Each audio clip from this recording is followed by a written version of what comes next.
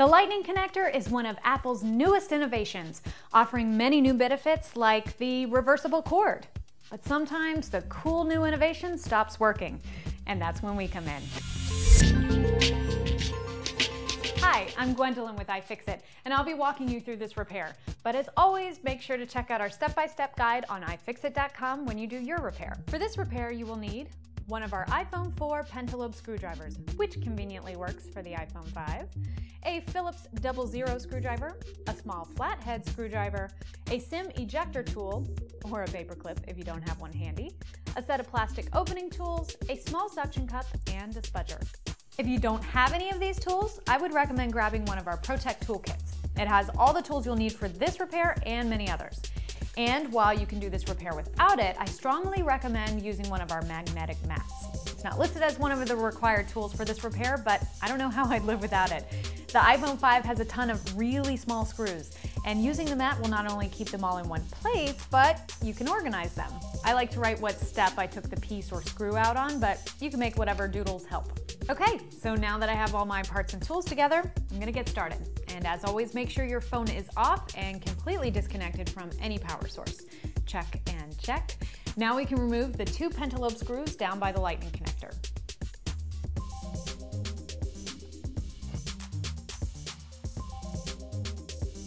Okay. With those screws out, we're going to use our small suction cup to help us lift up the front panel. You're going to want to place this right above the home button. And once you've got it on there nice and tight, gently pull up to separate the front panel of the rear case. I personally found this to be the most difficult part of the repair. There's several clips around the display holding it in place, and they really work. You may have to use more force than you would think, but you only need to open it enough to get the plastic opening tool in.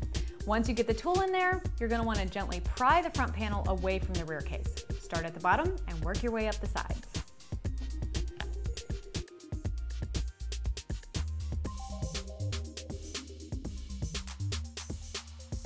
Now that the clips along the bottom and the sides of the phone are released, we can finally lift up the panel away from the rear case.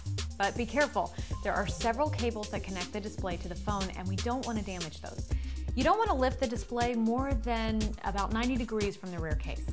Next up, we need to remove the three Phillips screws holding the cable bracket in place, and then using our trusty plastic opening tool, disconnect the three cables connecting the display assembly to the logic board.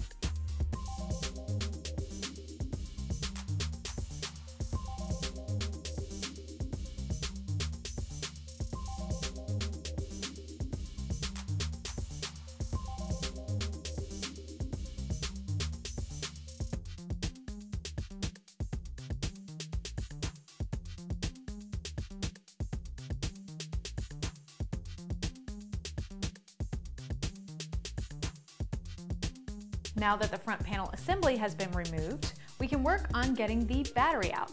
To start with, we're going to remove the battery connector bracket, which is held on by two Phillips screws. With that bracket off, we're going to gently pry the battery connector up and out of the socket. The battery is held in place by a good amount of adhesive. So to free it, you're going to use your opening tool to gently pry it out of the rear case. Take your time and be careful. You don't want to deform or puncture the battery. When prying up the battery, it's essential that you only pry from these three locations. Make sure you especially avoid the area around the pull tab, as there are sensitive chips that can be easily damaged by the prying tool.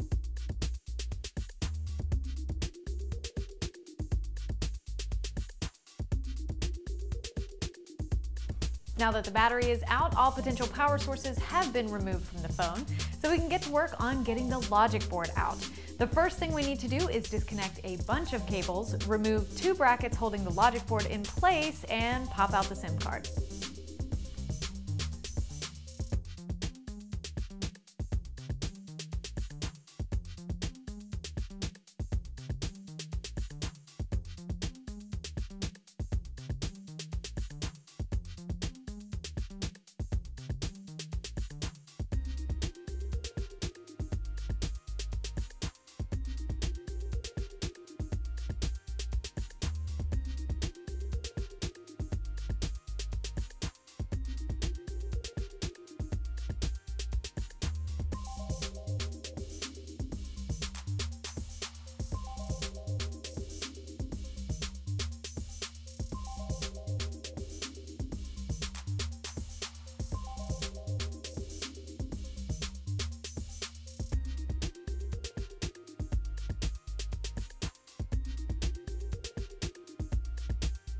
When lifting the logic board out, make sure you lift from the bottom, here, and before you go tugging on it too hard, you need to disconnect the antenna cable that is connected to the back of the board.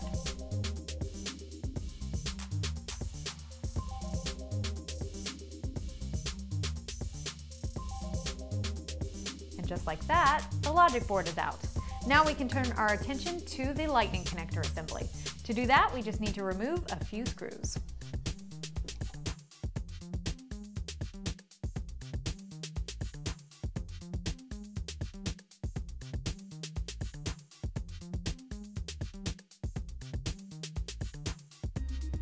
With those screws removed, we're going to use the flat edge of our spudger to gently pry the lightning connector away from the rear case.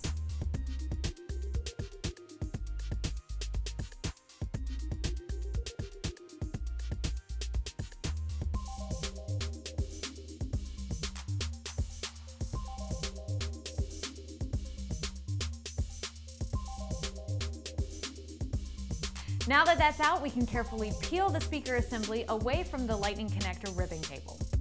Of course, you can find all the parts and tools you need for this and many repairs at iFixit.com, and let us know how it goes. We love to hear your repair success stories.